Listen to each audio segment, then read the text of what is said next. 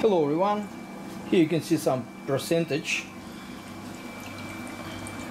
of the alcohol that's been produced with help of 9 kilowatt continuous reflux still. Now here's the still.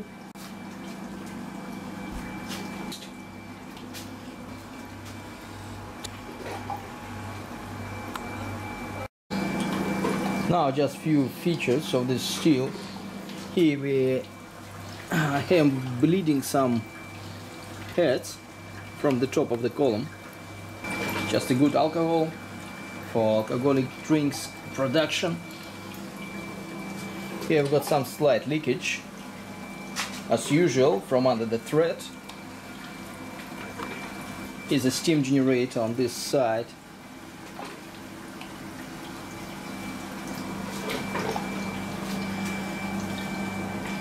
This particular tube shows the level of the wash within the column. Here's water in tails that we cutting. This one can still contain some alcohol, so I'm not throwing it away straight away. Then I will cool it down, measure if I've got something. I will run it through this particular still once more. Not a problem, just where I do with the wash.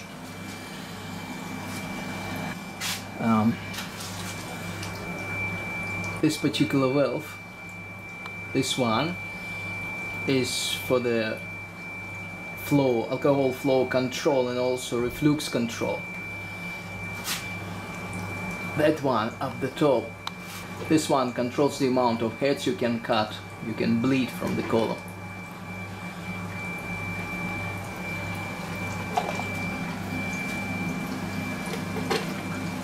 Quite big one. Here's a production flow. You can increase or decrease the flow. Here's a submergible pump, and it's pumping the wash.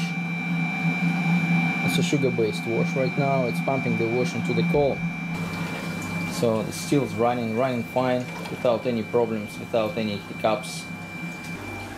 Here at the top you can see another tube. It's a alcohol level control tube within the head of the column. So I put some mark, the red mark, to show where the level is supposed to be. So it's a big beast, it's heavy,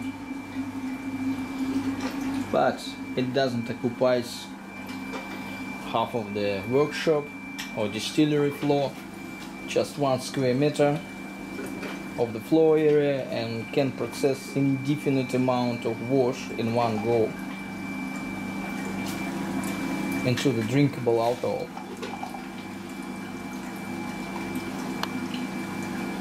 Running it at 90% approximately right now. Yeah, and it takes a lot of water for cooling, so some cooling arrangement with a water tank, a radiator would be a good idea. And this is it.